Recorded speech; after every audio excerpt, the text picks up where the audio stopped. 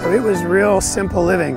As a kid, it really felt like you were kind of surrounded by all of these real ingredients. So the idea was very much to just use what was around you, and obviously that mentality is what I think informed a lot of our decisions later when we were thinking about Spindrift and just how products are made from the ingredients around you.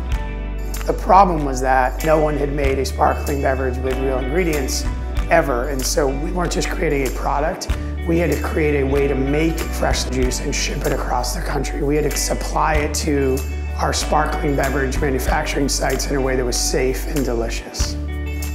If you're going to stand for sparkling water and real ingredients, it has to be genuine, it has to be real, and you have to be able to stand behind your product and the ingredients.